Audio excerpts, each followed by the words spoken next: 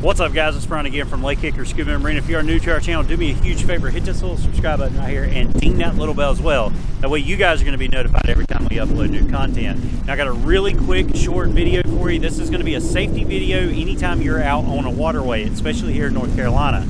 If you look here in front of me, this is the Highway 127 bridge. It goes from Bethlehem over to the city of Hickory, or Alexander County over to Catawba County.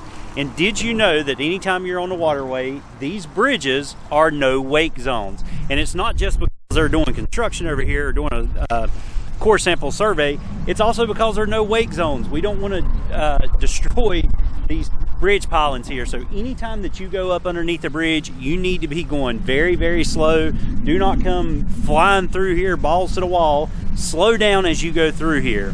We definitely don't want to damage anything on this bridge or anything below the bridge as well. The infrastructure of itself, especially if this bridge, if you know anything about 127, it's near a collapse anyway. So we definitely want to make sure that we're being safe when we're out here in the water. Just remember, all bridges on waterways, especially here in North Carolina, they are no wake zones. So please slow down. Once you get a good safe distance away, then of course you can throttle back up and enjoy the rest of your day on the lake. That's going to do it for today's short little video. This is a safety video. Anytime you're out on a boat, bridges are no wake zone.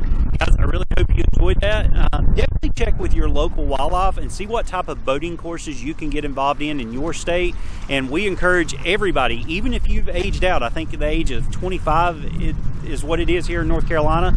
Once you're past 25, you don't have to have a boater's education, but I would still encourage you to go out and take the classes. They're free. They don't cost you nothing to go take. So get on your local wildlife page, whatever it is for your state, take the boater education courses, and be a safe boater when you're out there. But guys, that's going to do it for today's tip. If you like it, give me a big thumbs up. Definitely share it. If you got any questions on boater education, and boater safety, drop me a comment down below, and I'll try to answer the questions the best I can. But I'm going to get back. We're going to go eat some lunch and enjoy our day on the lake. Till our next video, take care, God bless, and I'll see you in the next one.